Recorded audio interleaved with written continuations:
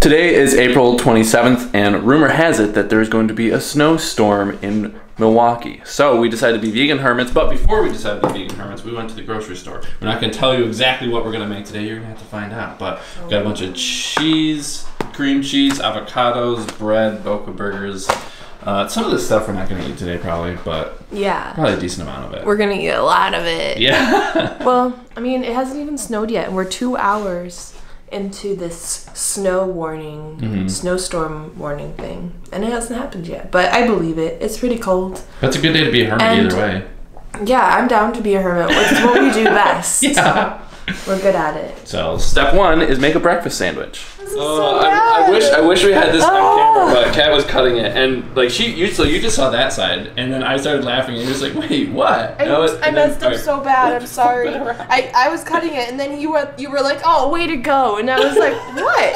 It's perfectly straight." And then I was like, I turned it around. This is what you saw, and then I was like, "What? Look at my side. It was perfect." Oh no. I'm sorry. Oh no, we're gonna have to eat our way out of this problem. So we've got the relatively large tofu, and then I just looked at this. We bought this a couple days ago, and this is the sausage that we're gonna be using. It just looks so small. All right, so I haven't seen it, but we might have to use like 2 patties per. Yeah, we can do that. 2 patties per thing. But yeah, everything. Yeah. We planned this out really well. But at least it was okay. So what we did was, usually tofu is like rectangular, and we just chopped this piece off of here, and we'll just use that for future scrambles. And also this lopsided piece, we'll just use that for future scrambles. But it's about the size of this everything bagel. So. Yeah, we were measuring it kind of. This one, she thick. She a thick one. Yeah. So we're using butter. And so I was initially I was like, oh no, we don't have spray butter, or we don't have spray oil. And what did you say, Kat? We have butter. Just like that. Well, yeah, that'll make it taste even gooder because we're going for like really good tasting, unhealthy hermit vegan food. Hermits. So we might as well stay on the theme. Hashtag hermit. Oh, yes. So we decided that we're not going to be using the sausages. We're going to be using this, which we got this from, was it Whole Foods? I think. We've never had that vegan bacon before, but I had a coupon from Expo West for a free of anything from Sweet Earth, so we decided to use the bacon. So you just put black pepper, onion powder, garlic, turmeric. And you're gonna put Neutron, right? Yes. Yeah. And then at the end, black salt. Those are the raw taste tests of the bacon. That was like a dog treat. Actually. Very smoky. I don't like it raw. You don't like it raw? Mm-mm. But it's probably good cooked. Yeah. Raw is just a lot because it's marinated and it's supposed to be eaten cooked. So I'm not going to judge about that. It sounded really good when we put it on. It smells good cooking. Yeah. It just, don't try it raw. Yeah. Just like, you wouldn't want to eat actual meat raw either. So makes sense, I guess. Yeah. It doesn't taste bad. I don't think it tastes too bad raw, but I'm definitely looking forward to it being cooked. So let's first show a close-up. Cover up your face. Don't look at me. Yeah. I wonder if I can I rip this? If you want. I don't know. I'll probably go everywhere. I'll just show a cross-section when we're partway through. We could cut it. Oh, wow. You're so smart. I not think of that.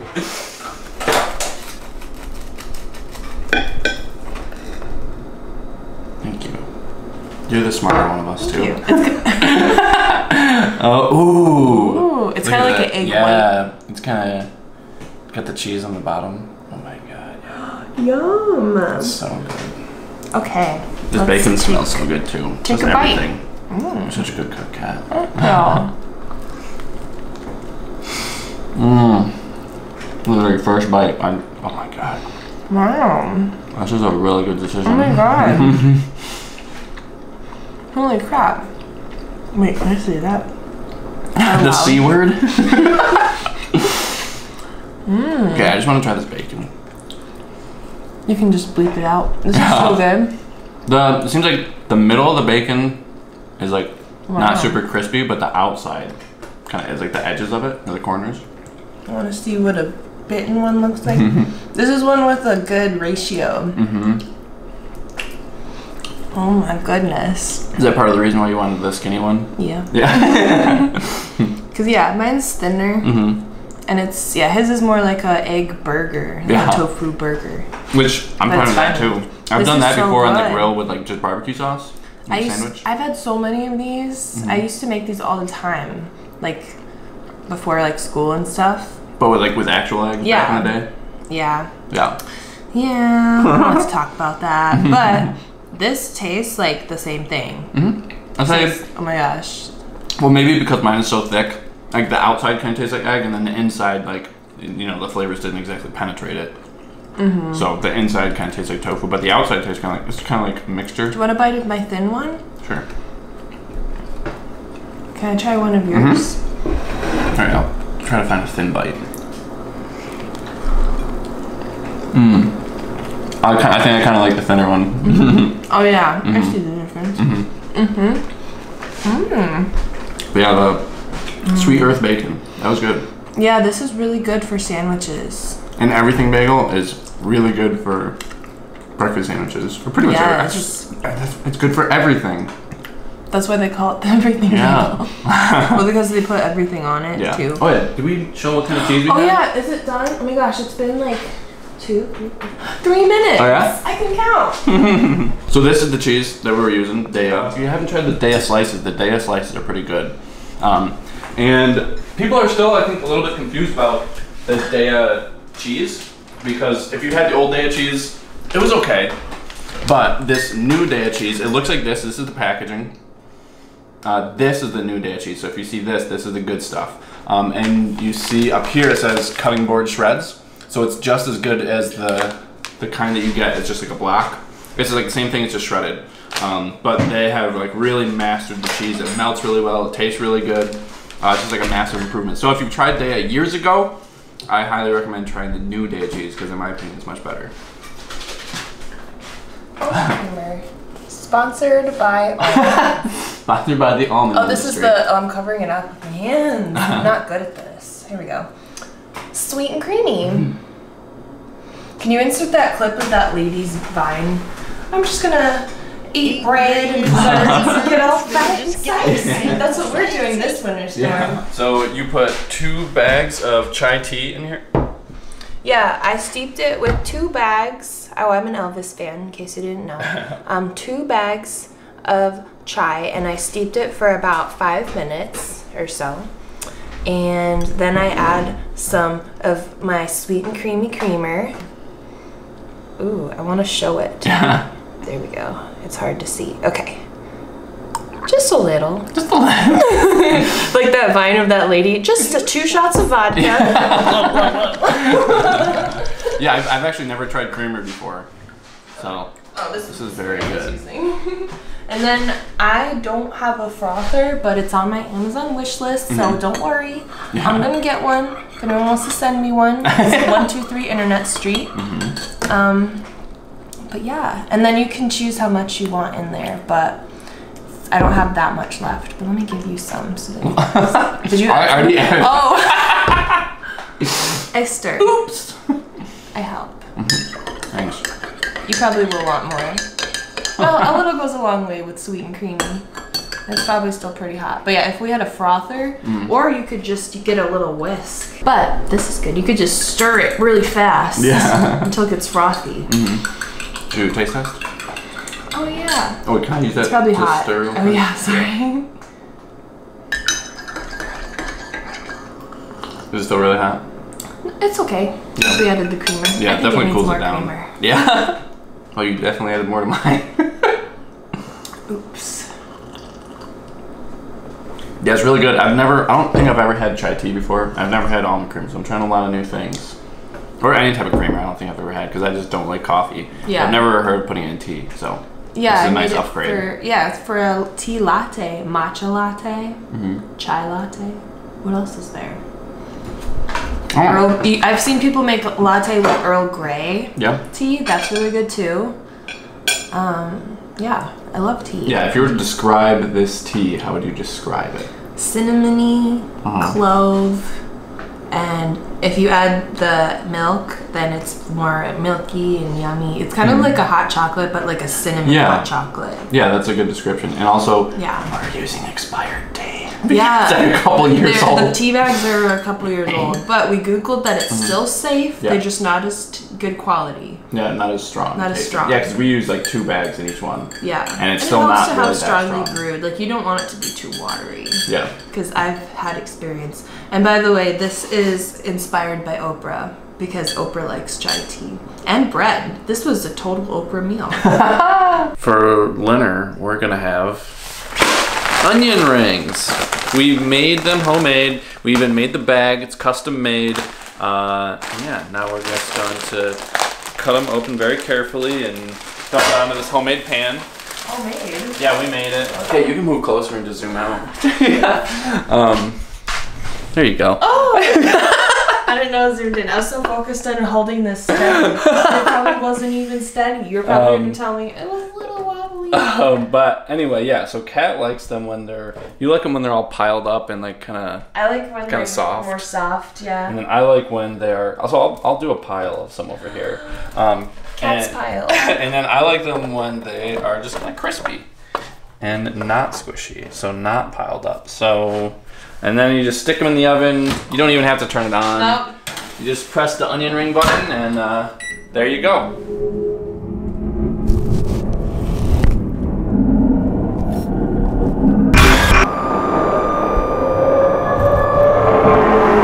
I don't know if you can actually see, but it is snowing a little bit, which is kind of sad.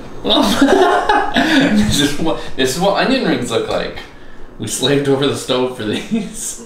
And then I did a little bit of editing, and Kat, you were working on your bullet journal. Like, you got me a journal actually that I haven't been using lately, but you used it a lot, hardcore. I used it like a lot in the beginning, and I felt really good about it, because what I like to do is like the night before I would write like a to-do list so that I actually remember what I have to do the next day, because otherwise I just forget. And then at the end of like the next day, I write down what I actually did during the day, to like write down if I actually did what was on my list, or if I was just really lazy, which would kind of motivate me, because I would be like kind of holding myself accountable, because I was like, all right, well, I'm gonna have to write down in my journal later on if I did this thing or not. And then it's also just nice, like, you know, if you want to just look back in 10 years, like, oh yeah, I remember that day, because like, just for memory's sake, it's really nice, and it's really satisfying to look through full pages of things. Yeah. I love full pages. Yeah, but like, you're more artsy than yours. I take breaks. I'm not an artist at all. I suck at art, so yeah, I'm not like one of those, like, I love watching those YouTube videos of people with bullet journals a lot. But I take breaks too. Like, you're not alone with wanting to like stop for a while and then get back into it. It's not that I don't even want to stop. Like, I want to keep doing it. I'm just too lazy to. Yeah, me too. And then I'll be like, and then one day I'll be like, well, I'll just write a to-do list in here, and then I'll start doing things again. But I just made my summer calendars, and I made a tax expense log, which, but it's fun. I just want to see what I can show you. Yeah, okay. Well, I'm not finished with my calendar, but I just started. But there's May. Yeah. See, I'm not an artist. I just kind of do it. May, June, Chandler's birthday, my birthday, and then July. Oops. And then August, I haven't filled in what I'm doing yet. And then, I made a tax expense log, but I'm not going to show that. So you'd have to blur it all out pretty much, but it's pretty simple. But it's really nice. I love it. And then there's like to-do lists, like basically anything you want to write, you can write in a bullet journal. And like you can draw and like decorate, and you could just have a scribbling page. Brain dumping. Oh yeah, you were really telling me about that. Yeah. Brain dumping, basically, if you don't know what it is, it's where you wake up in the morning and then you immediately write 3 pages, and you have to write 3 pages worth of things, anything that's on your mind. Like, you don't think about it, you just write it, like brain dump. And then after you complete 3 pages, then you shut it or you go to whatever, you move on, you don't read it, and then you just have like this weight off your shoulders for the rest of the day. Sometimes if you're feeling anxious, if I feel anxious or like kind of like weird or something's on my mind, then I'll just do that, and then 3 pages is like what really makes it, because the first page is kind of like what's on your mind right now. And then the second page is kind of like what is also like the back of your mind. And then once you get to the 3rd page, then you start getting things that are like real, that have been on your mind for a while that you didn't realize were on your mind. They're like deep in your mind. Yeah, like deeper issues. Yeah. Well, you know what I mean? Yeah. And then you just write it, you wrote it down, you close it, you don't look at it, and then you just go, wow. I just got it all off my chest. Then you can move on. Yeah. I don't know. Yeah. So, anyway. We're gonna take a Mario Kart break after this. I covered my mouth to be nice. Yeah, Mario Kart and onion rings. I think I actually like these onion rings better without ketchup.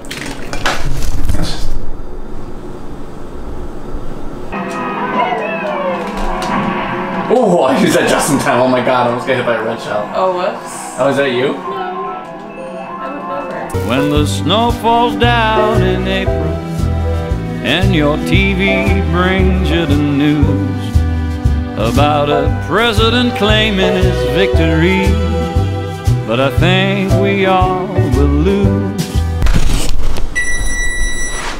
We ready?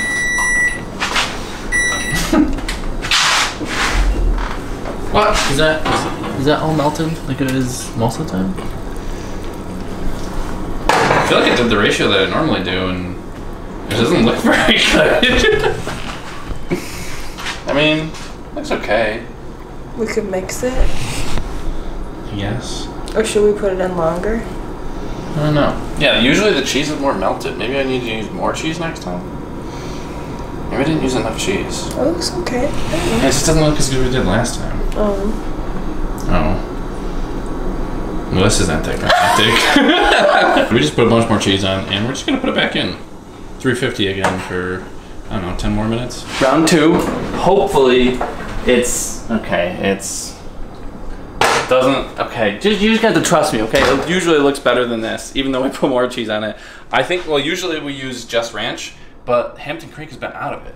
So we just used, it was mayo. I think it was like reduced fat mayo or something like that. It wasn't even like the normal vegan. Yeah, it was reduced fat veganese. We did a 1/4 cup of this, a 1/4 cup of unsweetened almond milk, I think half a teaspoon of black pepper, a teaspoon of garlic powder, and a teaspoon of onion powder. And like it tasted like ranch, but I don't know, it's like probably messed with the consistency a little bit.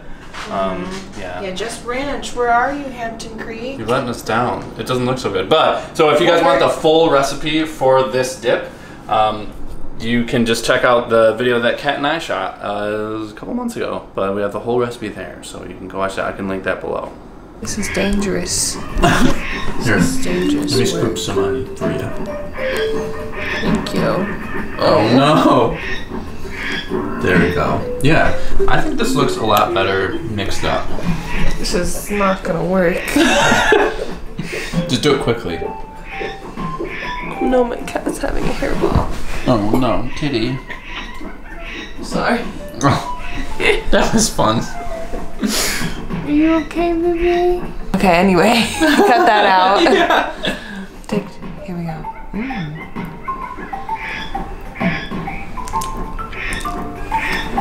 Good. It tastes just as good as normal. It just, I mean, mixed up, I think it looks just as good.